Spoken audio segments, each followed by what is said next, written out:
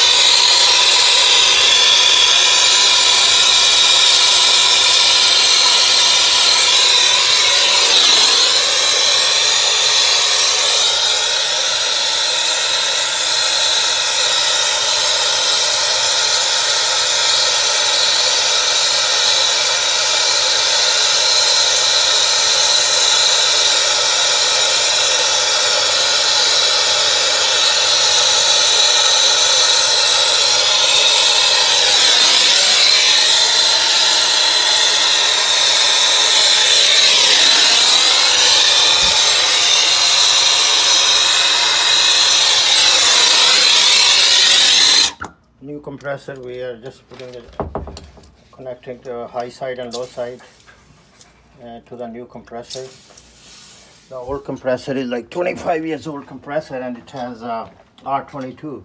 So that's what we are putting here to make sure all the things are working. And we also fixed the condenser because it was leaking. That was really a hard fix. It's not easy to fix that leak, but we use 45 that thing 45% to solder here. And this is the welding we did now, high side and low side.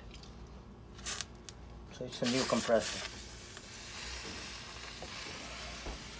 Actually this is called water source heat pump, and it runs with the hot water and cold water.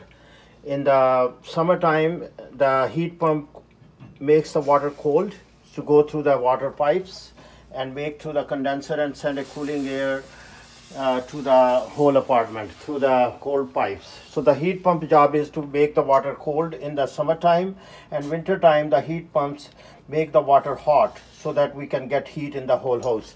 So there's pipes, these pipes have water coming in.